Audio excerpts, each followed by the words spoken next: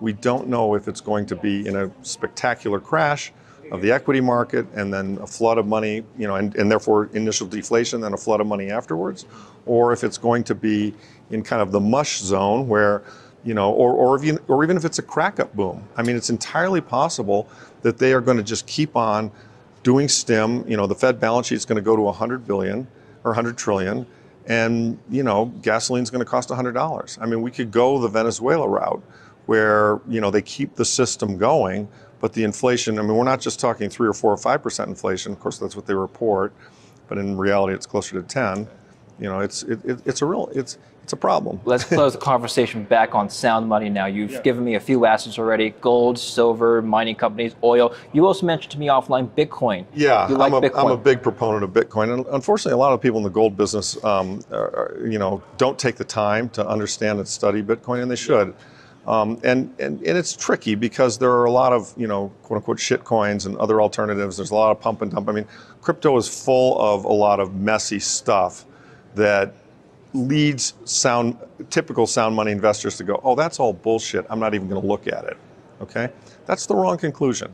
You should look at the core base crypto out there, which is Bitcoin, and you should recognize what it is technologically.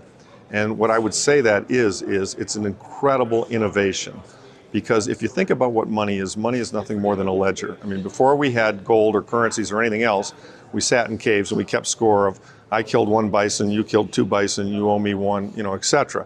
So money is just a way of keeping track of who owes who what, right? And if you can create a digital ledger that is immutable and can't be cheated on, that's arguably even sounder as a form of money than gold, because it's triple entry accounting. Everyone can see it. Whereas with gold, they've managed to corrupt the gold price because the central banks have got control of the banks, and the banks have control of the gold, and they've created a lot of paper gold. So in a sense, what that makes is it makes Bitcoin as there's the loudest monetary fire alarm in the system right now.